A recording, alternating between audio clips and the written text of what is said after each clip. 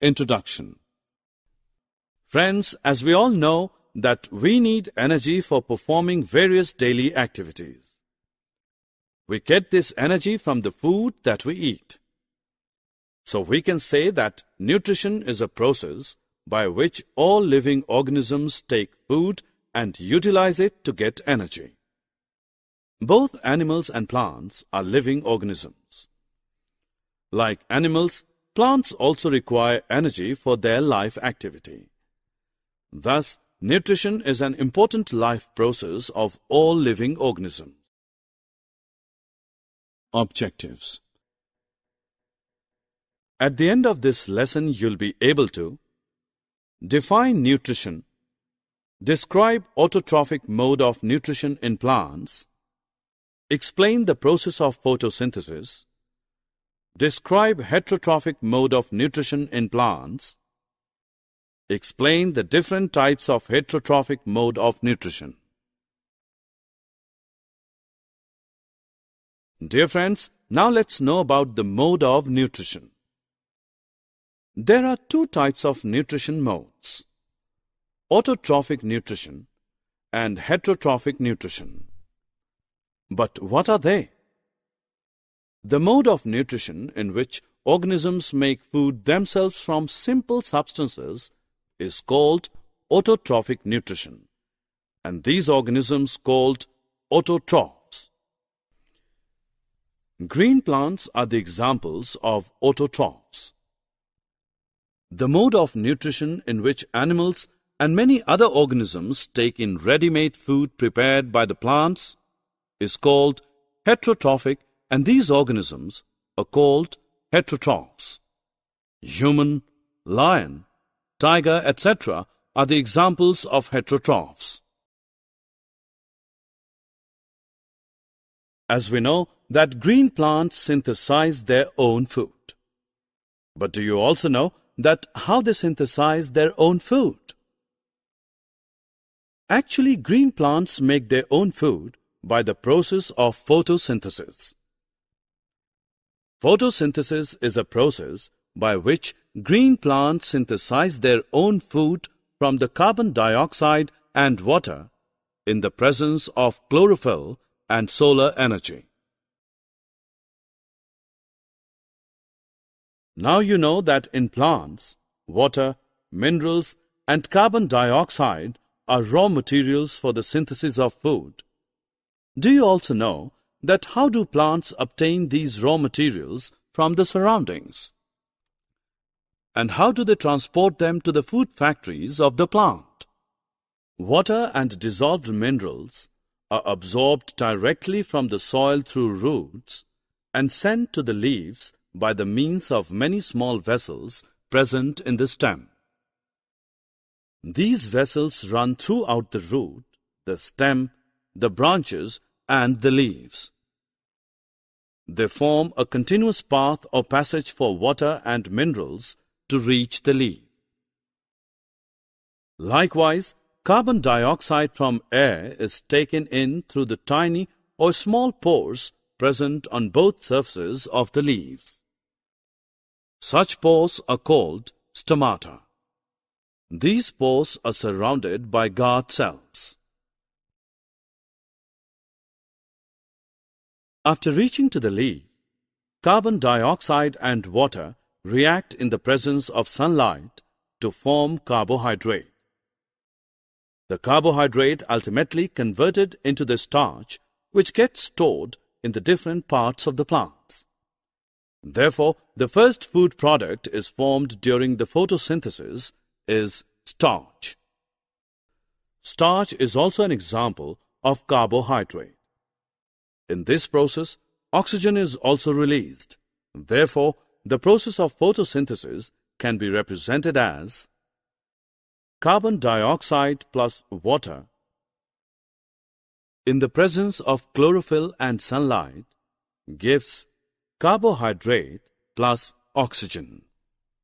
In the presence of sunlight, carbon dioxide and water gives carbohydrate and oxygen releases in this process.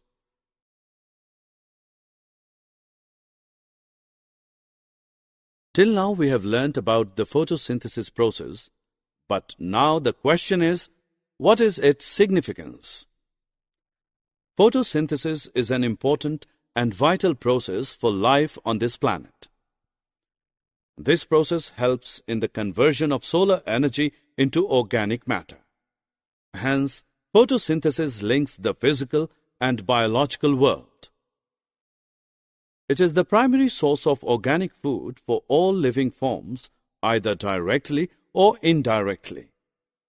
It also helps in purifying air and maintaining the balance of oxygen and carbon dioxide in the ecosystem.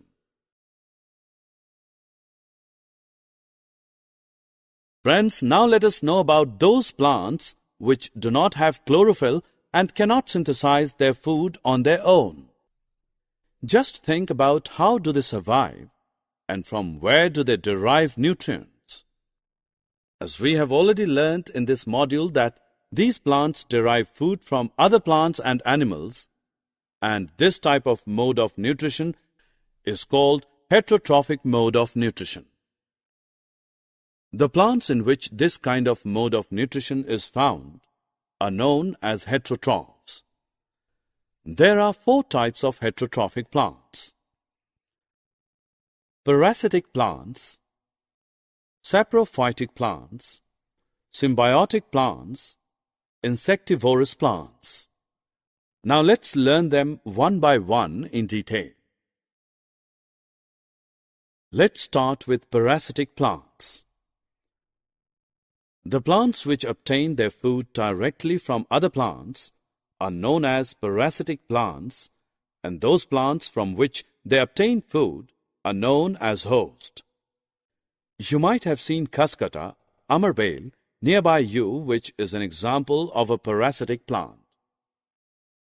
It coils around the stem and branches as a yellow, tubular structure.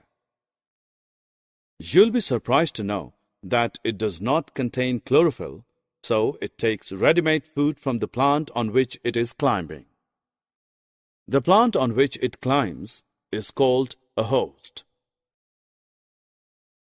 When you go to a vegetable shop, you might have seen packets of mushrooms sold in it. Besides that, sometimes you may have also seen fluffy umbrella-like patches growing on rooting wood during rainy season. But do you know what these organisms are and how they get their nutrition? Friends, these organisms are commonly called fungi, and they get their nutrition from dead and decaying matter. To get their nutrients from dead and decaying matter, they secrete digestive juice and convert it into a solution. This mode of nutrition, in which organisms take in nutrients in solution from dead and decaying matter, is called saprotrophic nutrition, and organisms which use this kind of mode of nutrition are called saprotrophs. Thus, we can say that fungi are saprotrophs.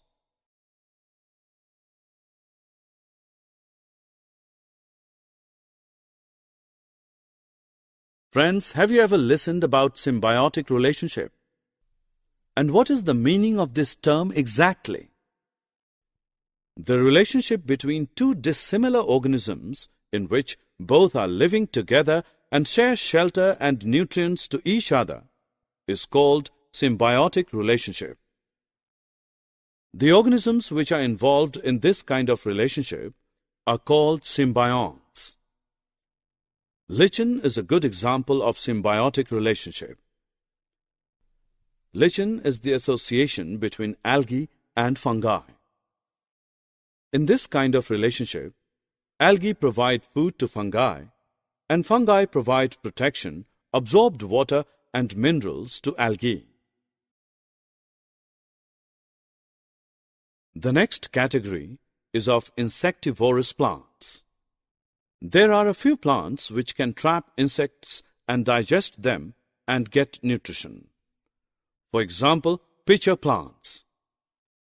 Actually, these plants can synthesize their own food by photosynthesis, but they grow in nitrogen-deficient soils, so such plants fulfill their nitrogen requirement by eating these small insects and hence are called insectivorous plants.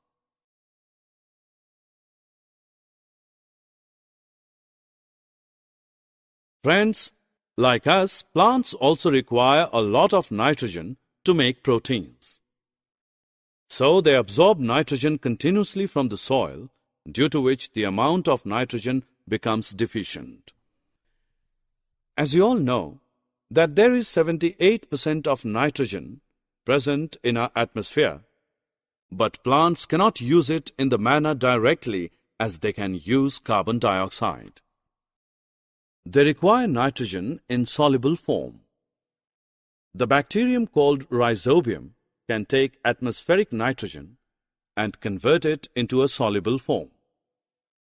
These bacteria live in the roots of gram, peas, mung beans, and other legumes and provide them with nitrogen. In return, the plants provide food and shelter to the bacteria. Thus, we can say that rhizobium shows a symbiotic relationship. Summary. Let us summarize what we have learned. The process by which all living organisms take food and utilize it to get energy is called nutrition. Plants obtain their food by two modes, autotrophic and heterotrophic nutrition. In autotrophic mode of nutrition, plants synthesize their own food by the photosynthesis process and are called autotrophs. Photosynthesis is a process by which green plants synthesize their own food from carbon dioxide and water in the presence of chlorophyll and sunlight.